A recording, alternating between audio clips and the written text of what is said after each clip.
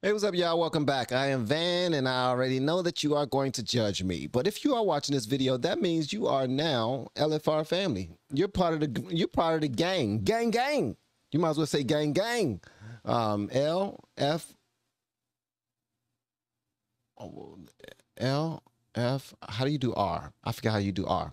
But anyway, y'all are part of the gang now, man.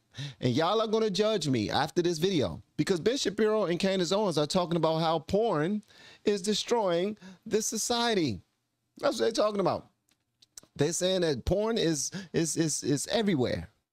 And I agree with them.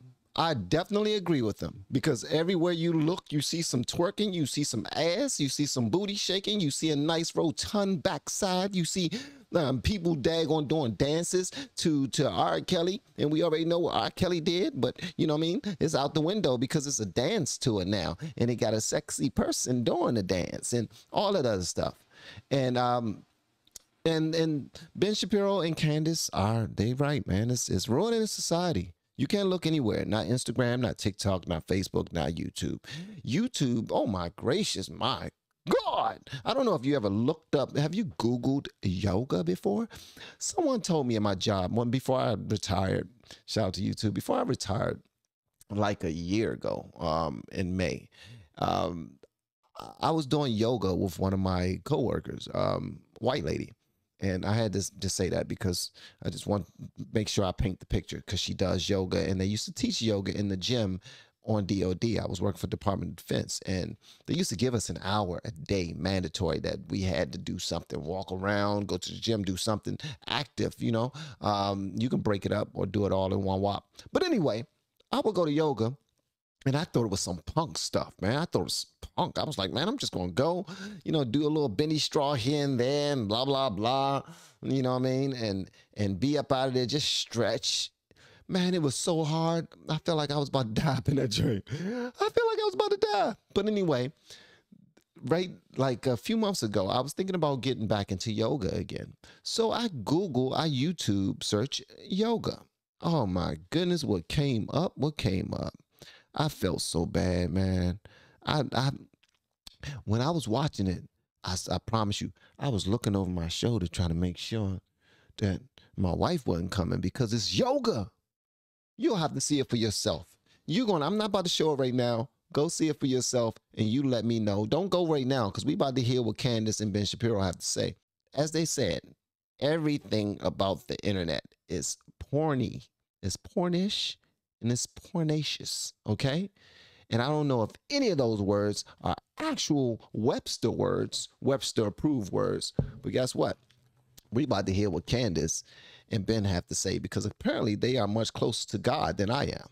You're not better than me, Candace. The mainstreaming of pornography really is an amazing story because the fact is that back in the 70s, the feminist movement said pornography is exploitative because it obviously is. It is pandering to the worst in men. It is pandering to male desires. It is causing women to have to exploit their bodies in order to get attention. This is all bad. And then the feminist movement shifted in the 80s and 90s, and suddenly pornography became empowering. In fact, you'll have Hillary Clinton going around the country and doing TV series on gutsy women. And the people that she's interviewing very often are people who are exploiting their bodies, obviously. And it's wild because this lady would never, she's encouraging everybody else to be more, be more expressive as a woman, be more expressive as a woman.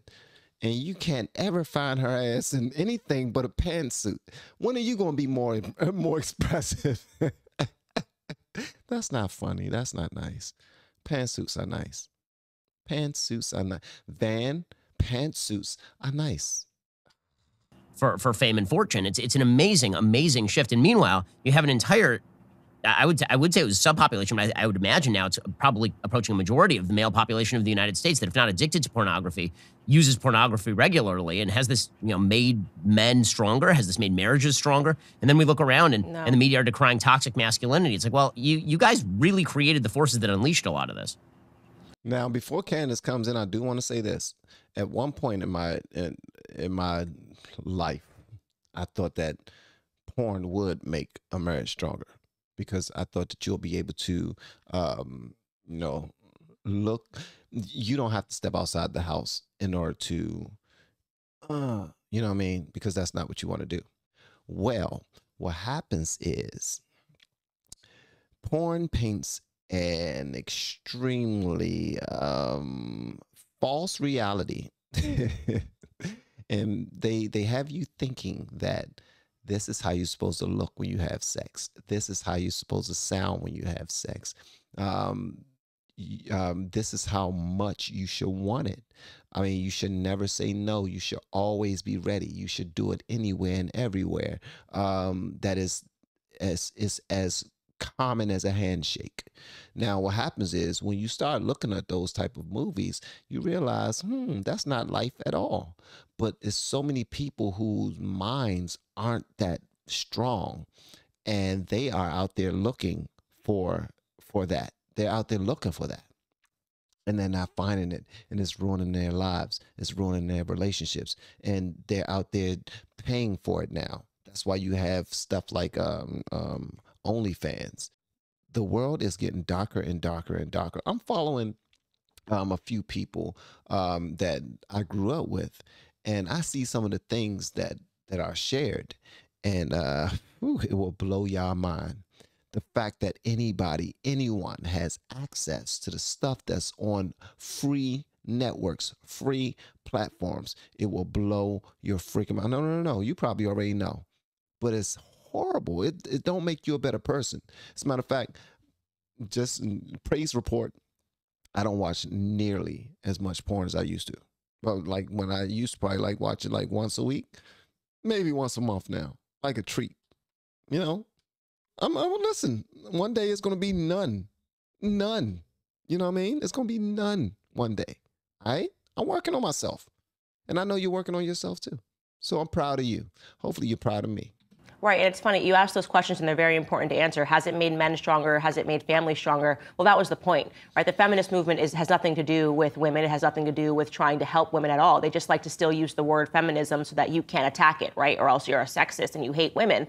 But in reality, it's actually harming women and it's harming families. And the reason for that is because it helps the government. And at the end of the day, in order for a government to grow in the capacity that it wants to grow and to be omnipotent in our lives, it needs to make sure that it is routinely denigrating the idea of the nuclear family unit, which stands in the way of a government and omnipotence. And so that's what we're seeing, and that's what we're talking about on the show. Pay attention to the various ways that they are attacking the family. It's through pornography. You know, when I was in school, and this is a really horrible thing, now that I'm looking at it in the retrospect, in health class, we learned that partaking in pornography, as a observer of pornography, watching porn, was a healthy thing. I learned about this in health class. It's a good thing for your relationship, for you to sit in a room, do something shameful, and observe other people having sex on the internet. I learned that. Think about what that really says about the state of things in school. You know, now that I'm an adult, I want to make sure that I'm having these conversations for young people to know that that's actually not correct. What you're learning in the public school system is not correct. And what they're trying to do is create you, and turn you into basically a government slave, because your families will be ruined and you will have nothing, in my opinion. You'll look around and you'll say, my life has nothing of real substance and of real value. I think it's an attack on Christianity, but that's just me. Because I think it's an attack on Christianity. It's trying to get us, it's trying to train us to not judge situations, to think that every situation and every person in every situation is good because we've all fallen short of the glory of God. People say that all the time.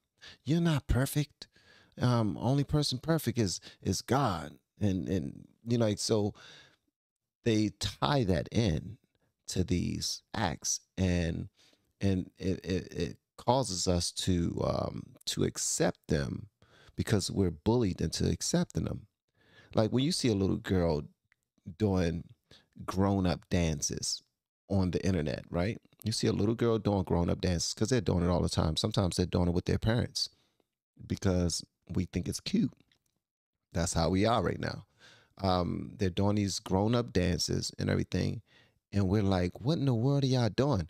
And then someone will say, I've seen this many times, they will say, well, sex is only taboo to Americans in Trinidad and Tobago and Jamaica, and they start naming all these countries where these type of sexual movements are expected and taught at an extremely young age. In Africa, extremely young age, many countries in Africa.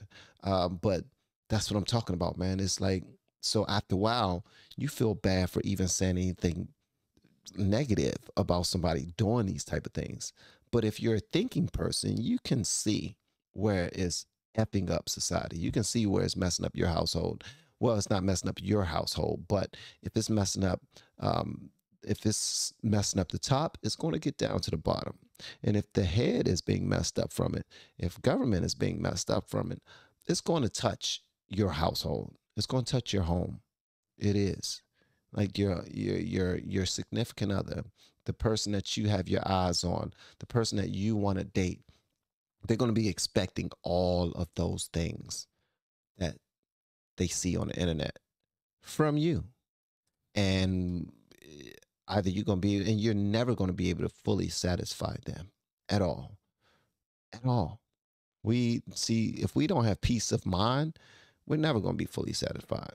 Like and I know I already told y'all that I watch porn here and there, you know what I mean? And it's my relationship with God that's pulling me away from it. He's taking the taste. He, you know, when you pray to God for something, he listens. And if you ask him to remove the taste out of your mouth, he will. I'm starting to see that firsthand from many things, because God is that type of being. He's going to take care of us. Like, if you know that we need help with something, we ask for help for something, the help will come. A lot of people don't want help because they are enjoying this wild, wild west. They are enjoying the fact that they can do whatever they want, say whatever they want, be what they want, make up a gender that they are today, be something else tomorrow, and have the support from the government to even do it. Okay, they having a nerd conversation. I can't get with that. Okay. So, yeah, I don't know what they're talking about right now. Feel free to check it out. The original link will be in the descriptions. And don't forget, guys, I want y'all to go check out Blue Monster Prep for me. Check it out. Just let me know what you think. You don't have to purchase anything. Y'all do enough for the channel. If you do want to purchase something, though, make sure you put in code LFR. That's for Blue Monster Prep. If you purchase in hats and shirts, though, at hatsforsale.com, you put in the code LFR10 for 10% off and free shipping, okay? So that's pretty much all I have. I believe I probably told y'all too much, but I'm not going to edit it out because I think y'all are going to, y'all not going to judge.